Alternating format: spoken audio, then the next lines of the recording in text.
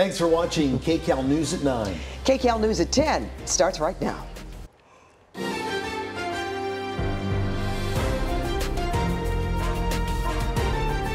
This is KCAL News, Los Angeles.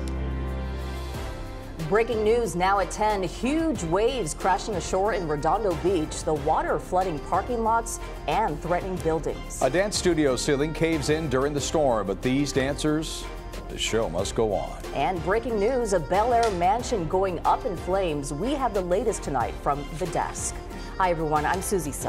Thank you so much for joining us tonight. I'm Jeff Vaughn. This is KCAL News at 10, streaming on CBS Los Angeles.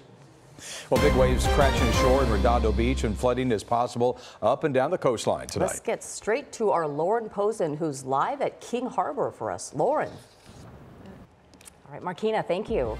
And thank you for watching KCAL News at 10. Our next newscast is at 11 on CBS Los Angeles. We're always on KCAL.com. Sports Central is next. Erica Weston is here with a look ahead. I know the big news, of course, you guys, is with DeMar Hamlin, but there was some fun tonight in college basketball right here in town. Coming up on Sports Central, UCLA hosting USC in the latest edition of the Crosstown Showdown. Who would come away with the win and the bragging rights? And the NHL unveils their first round of All-Stars, so why would Troy Aikman be involved? That's all next on Sports Central. All right, Markina, thank you.